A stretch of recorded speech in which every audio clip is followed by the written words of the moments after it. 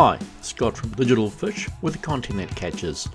I wanted to get into the workup action of whangaparaoa, so packed my stickbait gear to target kingfish and threw in some jigs and bait for some snapper fishing. There was some good bait zone in Whangaparaoa Bay and I drifted over the schools using a Jaeger micro jig. I hooked one of the small schoolfish, in this case a slimy blue mackerel, which I kept to use as a butterfly bait later in the day. More drifts didn't produce much except this colourful goatfish. Good eating, I'm told. There was good sign but little activity despite shifting around and trying different jigs and soft baits.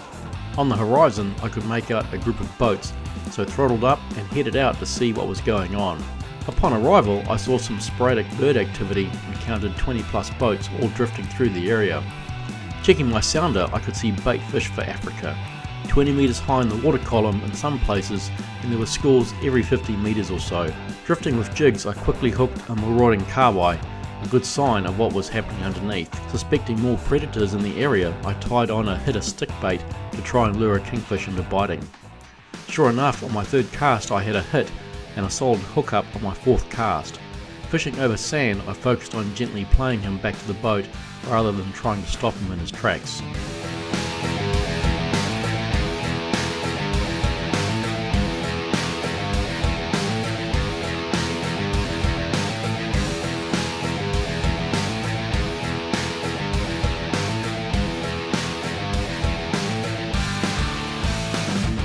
Just under a metre long, he was the right size for kingfish sashimi, so in the bag he went.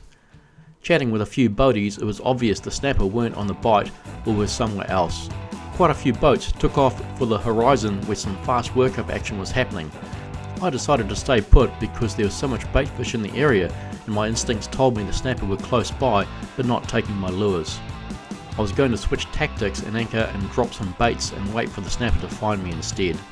Time for smoked oysters on crackers for lunch, and also time to rub in some suntan lotion. I'd set up a ledger rig and strayline rig and baited up with some red plate pillies and fresh slimy mackerel. It was time to kick back and watch the scenery until something bit my line.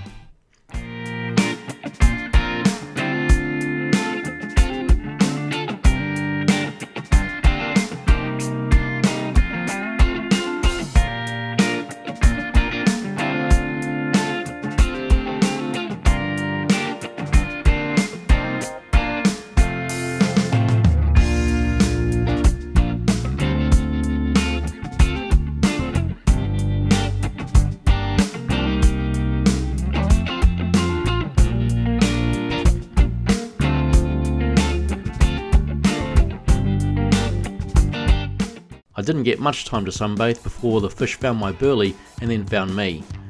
They were small fish at first, with a few gurnard in the mix, but soon the eating size snapper were also hitting my baits. The strayline rig seemed to get the best results. I was using a 2-hook rig with a strip bait and 2-ounce sinker to get it to the bottom. I had the burley cage sitting 3 metres above the bottom, and tugging the burley line to release bits of fish seemed to improve my catch rate. I had originally planned to focus on lure fishing, but threw in the bait as a backup. In this case it paid off as all my best fish in the 40 cm range were landed on bait. It was also humorous to see most of the boaties take off for the workup action somewhere else because they didn't think the snapper were there. I almost had a full bag, so pulled the plug and headed home for an early shower after a great day in the water. This is Scott from Digital Fish with content that catches.